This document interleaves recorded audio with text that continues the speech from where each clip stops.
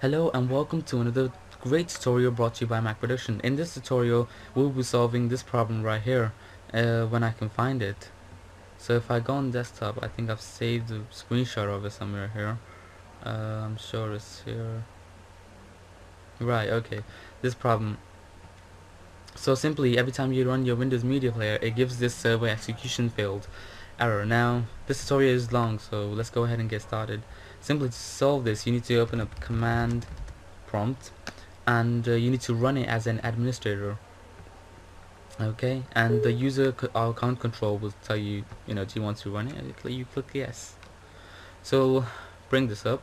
In here you need to type in regsvr, so register server 32, and then js javascript. Okay, so javascript.dll. When you type this in, it's vital that you run it as an administrator, so go ahead and click enter, and I'll give you a message saying it's succeeded. Now this is it. The problem is now solved, but don't go anywhere, because every time you restart your computer, every time the operating system restarts, this no longer works. JavaScript is unregistered again, let's just say that. So how will we solve this problem? Well, simply what we need to do is we need to place this command in the startup folder, so every time our computer starts up, it runs this command. So let's go ahead and do that. Simply, we will need to create a BAT file, which is a file which runs command, according to me. Okay, so how would we do this? Let me go ahead and delete this one and show you how to do it. So open up Notepad, and when you've opened it up, type in the same command you typed into here.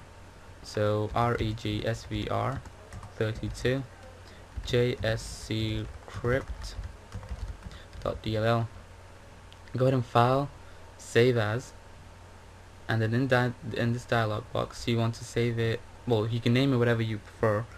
I'm going to name it server registration, so reg, and then the format of the file has to be .bat. Click the drop down, type, and select all files, and click save. Now I've saved it in this folder. There it is. Now what we'll need to do is you need to create a shortcut. So create shortcut to this file. These two here are just a copy of them. I had to try it out first, obviously, because I can't be just giving away something which I've not tested. Okay, so because it's vital that we run this as an administrator, but we are unable to for some reason, because it's been grayed out and I have no idea why that is.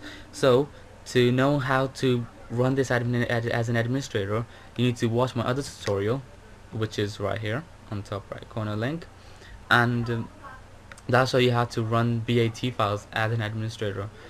Next thing, let's go ahead and place this shortcut into our starter folder. So go into C drive and go into user, select the administrator user, so that's MAk, and then AppData. Now if your AppData is not showing up, you need to you will need to go on to organize and folder and search options. Okay, in here in the view, click show hidden files and folder drives and stuff, click OK. If another way of getting to this is by going onto tools and folder options. Okay, and then when we go into the AppData, go into roaming, and then go down and search for Microsoft. There we go,